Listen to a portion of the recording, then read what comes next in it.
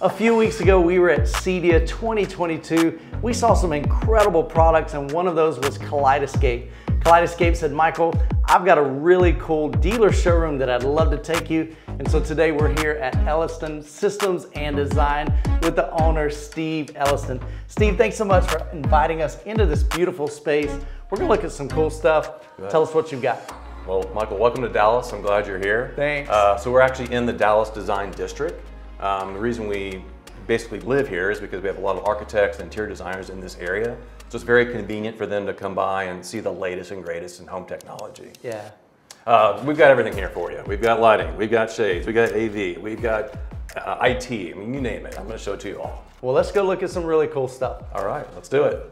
So, Michael, this is the first part of our showroom. We love lighting and we love Lutron. So this is Lutron Ketra lighting. Okay. And what we're showcasing here is the difference between traditional track lighting, which is going to be a standard color temperature, versus the Ketra, where I have the ability to go from 2700 to 3000 to even 5K. So it actually changes the way that your design looks on the wall. Exactly. So depending on the artwork, you might not want it to be 2700. It might be more of a contemporary look where you want 5000. Interesting. They also have what's called a vibrancy factor. So when I double click this, I'm getting all the reds and the blues and the greens. You see how they pop. It's more three-dimensional than a traditional track light is. Gotcha.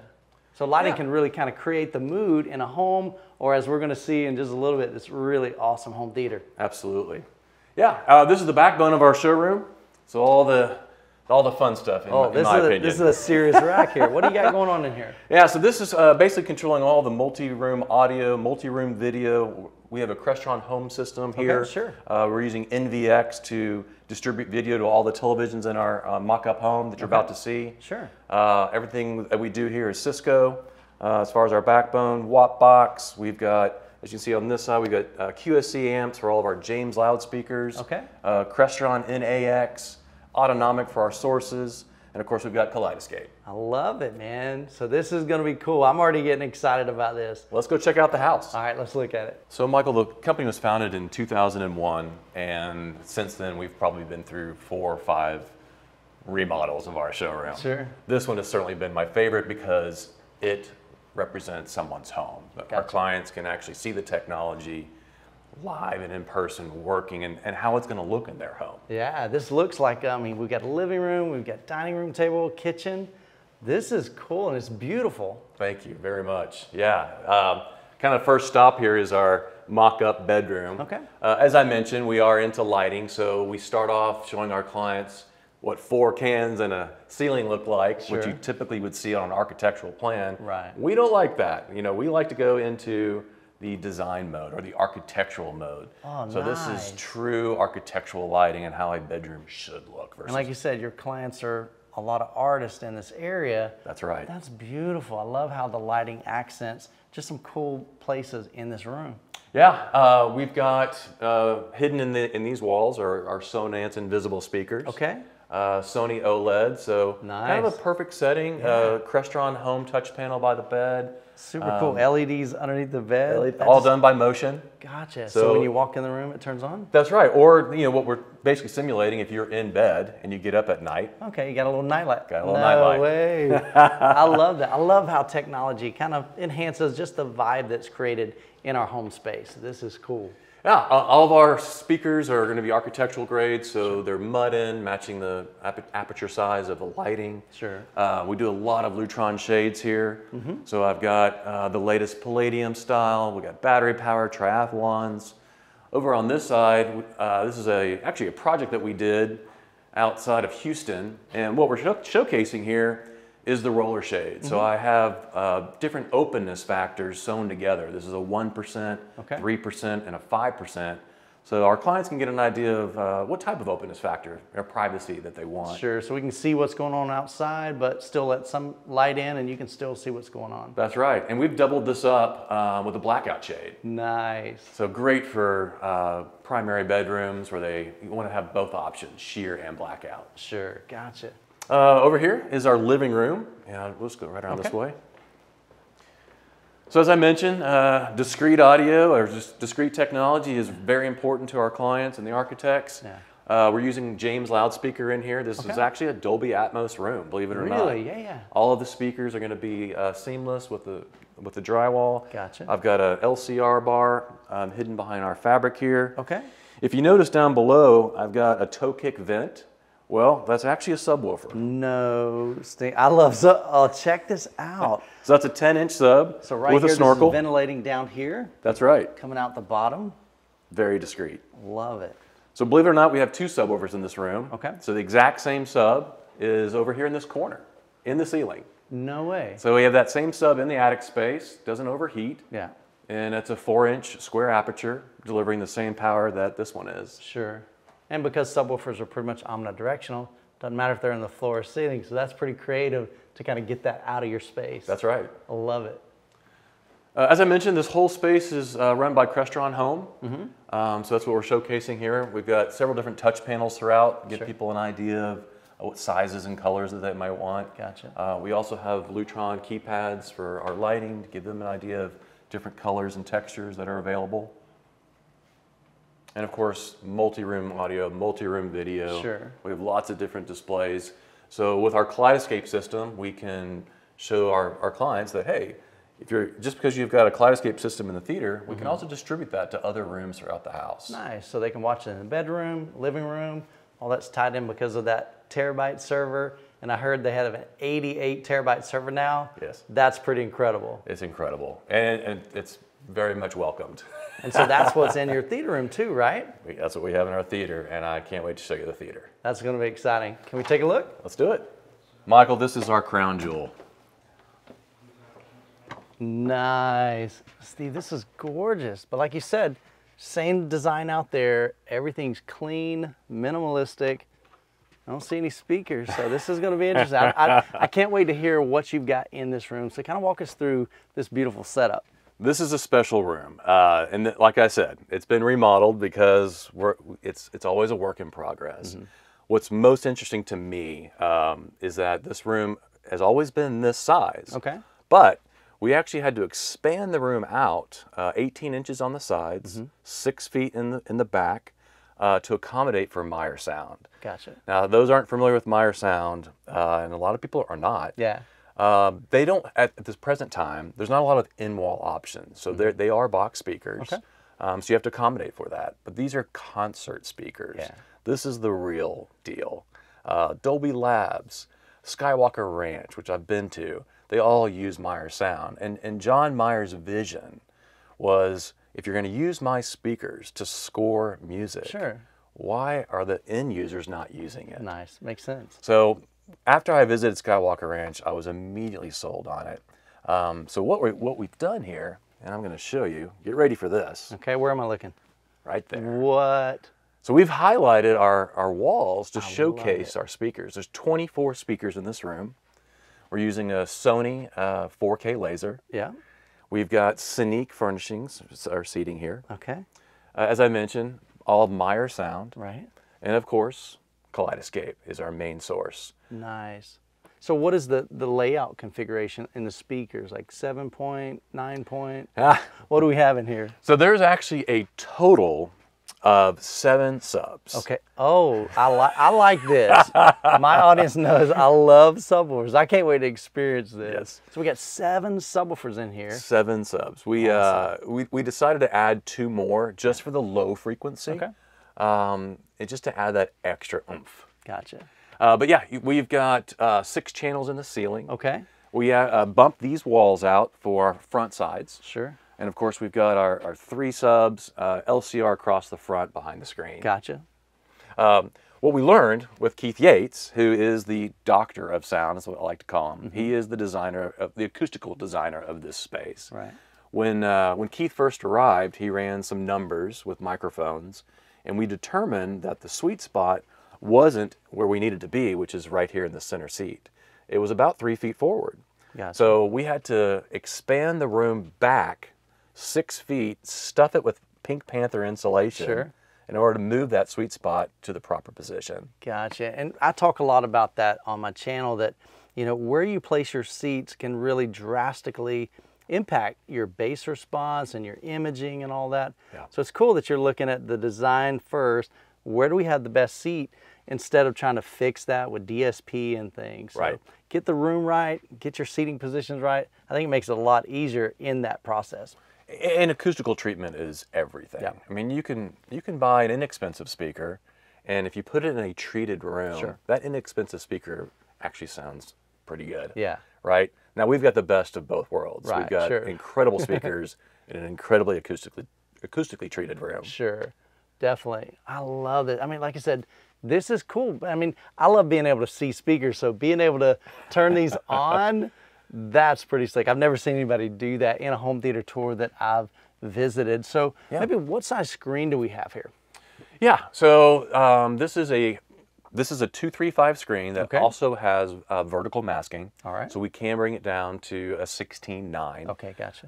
But we're 179 inches at 235. I love it, man. I love immersiveness. Yeah. And so I love seeing almost a wall-to-wall screen, beautiful image with Kaleidescape. And what projector are we running with this? So this is the brand new Sony. Okay. This is the 7000 series. Yeah. And what we did, just so you can see back there, I didn't want the projector in the room. Yeah. I know the new Sonys are quiet. Sure. Yeah. But I just didn't want to have that in the space.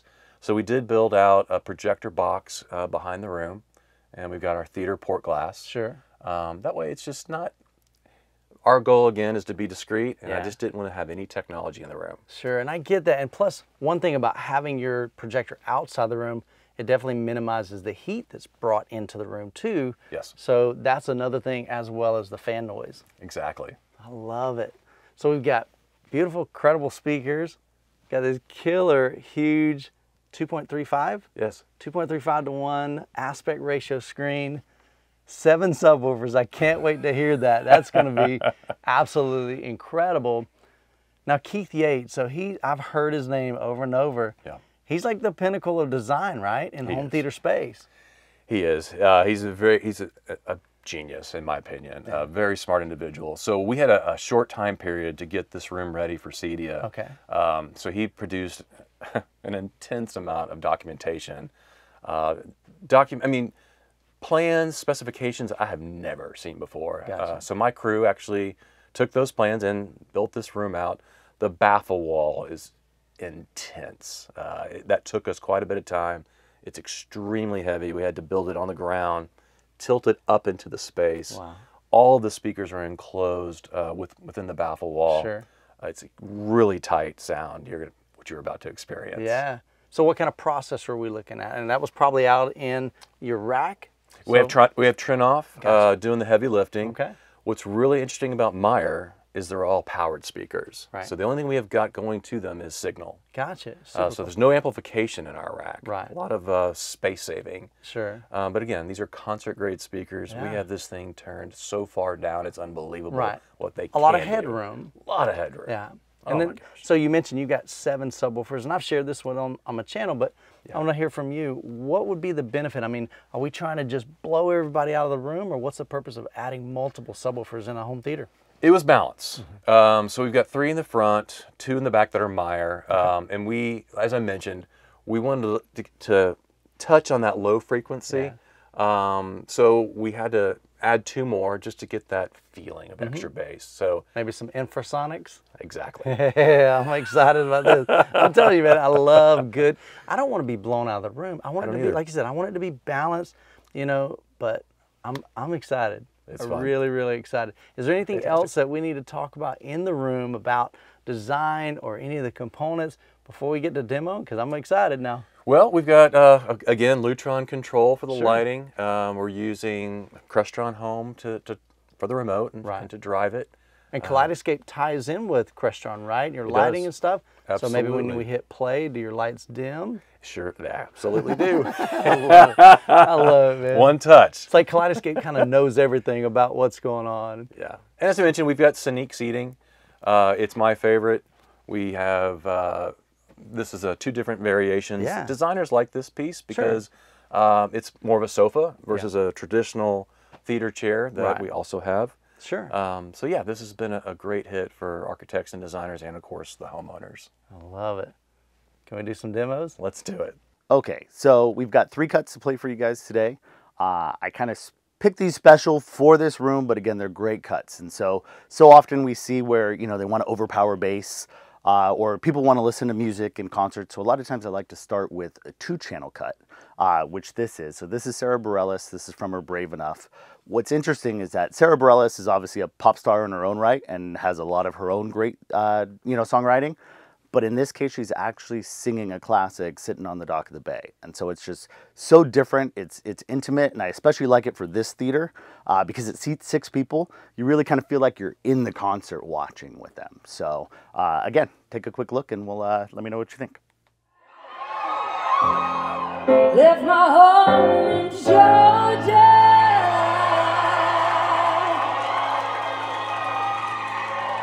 This is good, man. Headed for the Frisco Bay.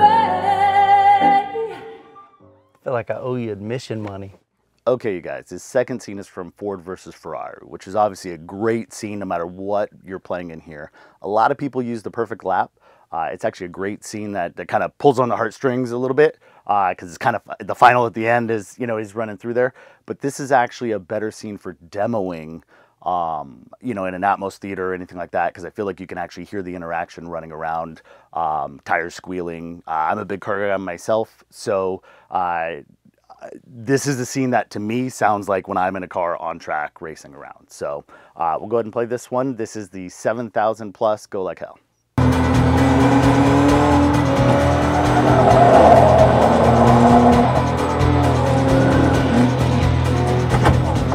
With only minutes of racing left here at Daytona, a pitched battle for the lead is being waged as the number 98 Ford makes an incredible late surge. What's happening? He's moving up. Entering the front triangle, Ken Miles' desperate bid for the win may prove to be futile.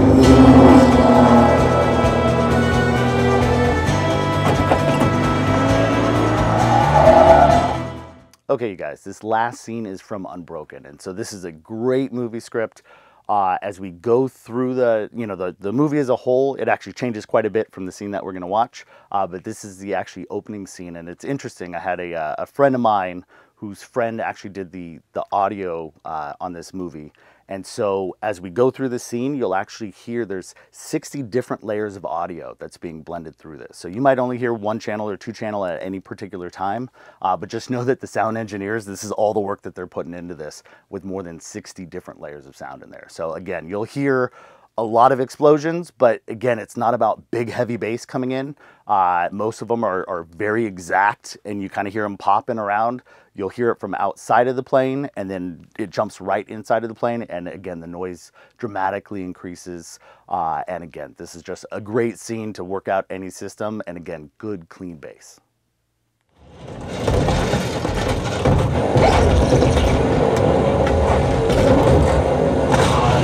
Wow.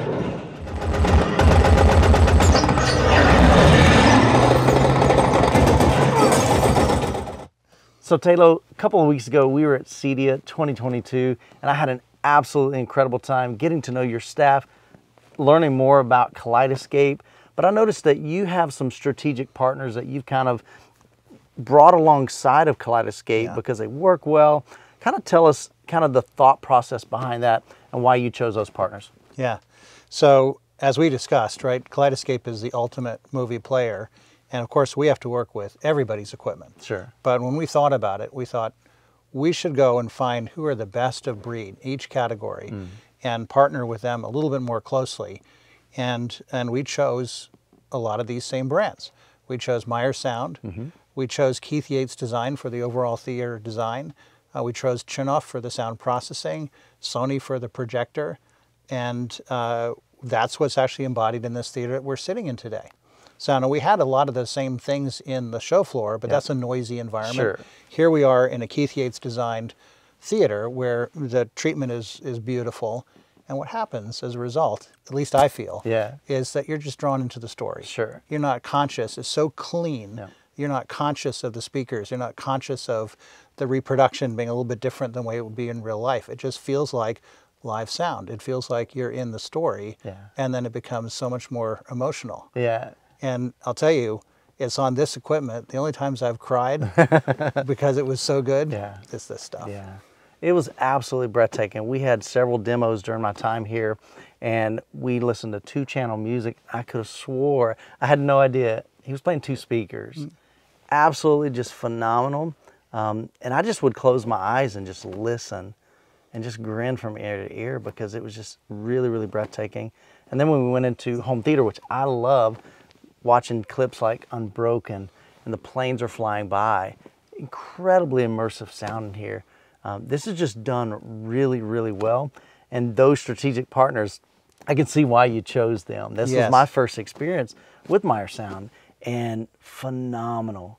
A lot of detail. There were a lot of times where somebody would be singing and they would just take this subtle breath. And I love being able to pick out those little details because, like you said, it brings me into the movie, or it brings me into the story, and I just kind of forget that I'm in a home theater. Oh yeah. And that's super, super cool. Yeah, you want to be in the story. Yeah. Yeah, that audio clip, oh gosh, it just sounded like it was live sound. Yeah. That with the lossless audio coming from the Kaleidescape and through the Meyer speakers with the room treatment, it just sounded like you were in the live venue. Yeah. And then when the stories, you're in the story. So this design center, I just love the fact that this is representative of what you can accomplish in a home theater, in a home cinema, and bringing family, bringing friends to share that passion that we have for this, whether it's listening to a concert musically or watching an action flick or something that's drama filled and it's kind of tugging at your heartstrings.